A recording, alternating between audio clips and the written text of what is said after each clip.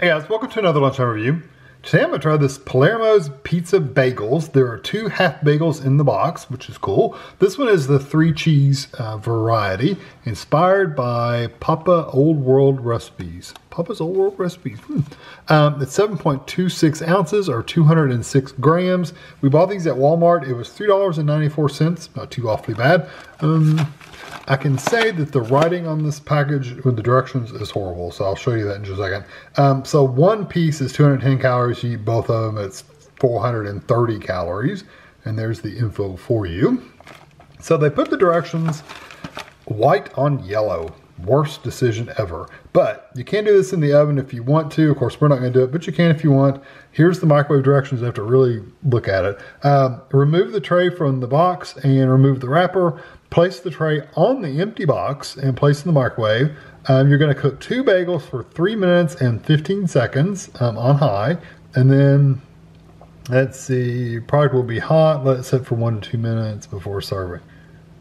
Oh, allow the product to stand. I'm telling you, I can't hardly read that. Anyway, yeah, marketing people.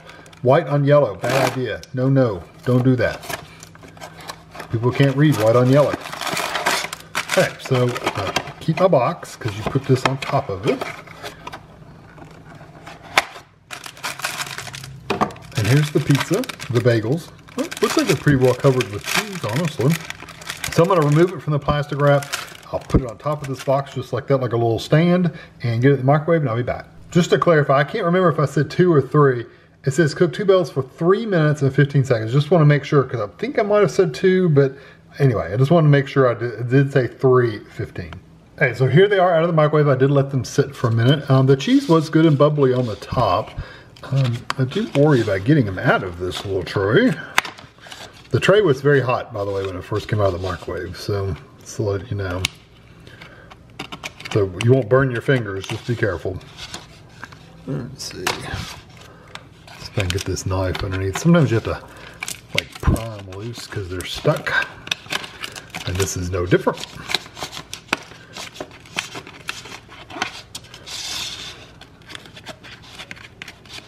Okay, there's one.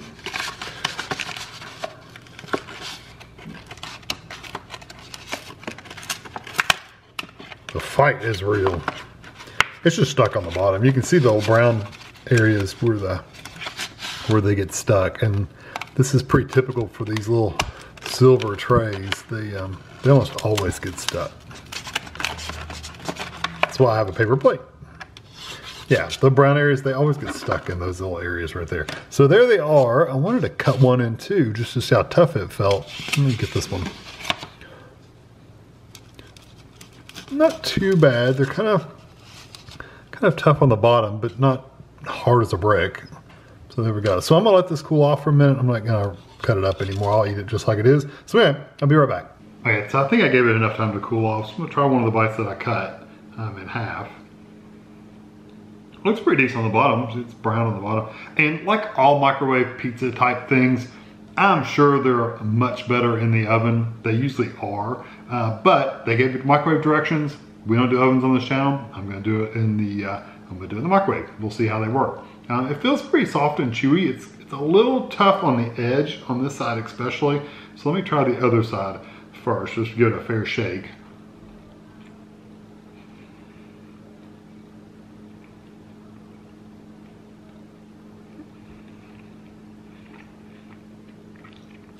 About what I expected. It is a bagel, but it's a full-size bagel. So normally bagels, the bagel pizzas come in the bagel bites, the little bitty round ones, and they're much thinner, and they're not quite this. They're a little bit more tough than this one. This one's more chewy, like a bagel would be if you were to microwave it. But it does have a little toughness to it as well. So it's chewy, but it's kind of tough. It's not hard. It's just tough.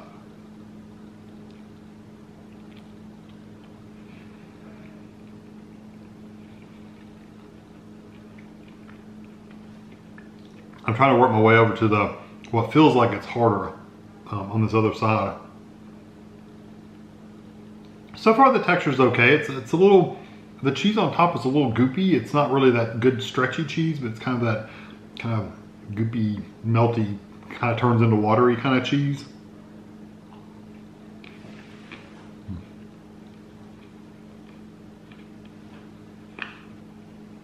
The edge is really hard.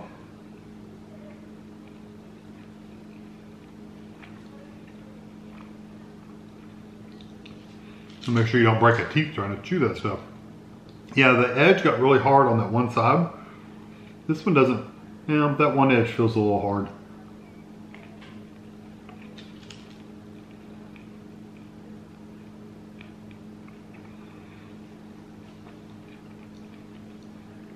It is a little tough to chew. It's a very chewy bagel. Now, I mean, I know bagels are chewy already, but this is tougher than a traditional bagel. It's not horrible texture-wise, but it is pretty dense. This one feels about the same.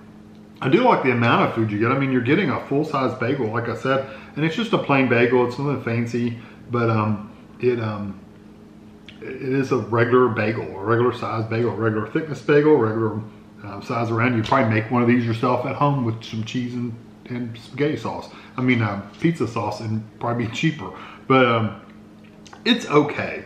The texture for me is a little tough.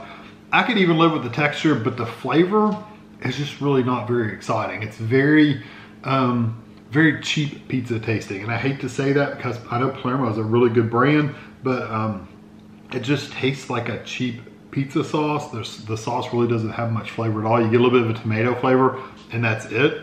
And then the cheese is like, you don't hardly taste the cheese at all. You get mostly the bagel bread itself is what you taste, and a little bit of the tomato, and the cheese is like, it's like whatever. I mean, it really could almost not be there, and you wouldn't notice the difference necessarily.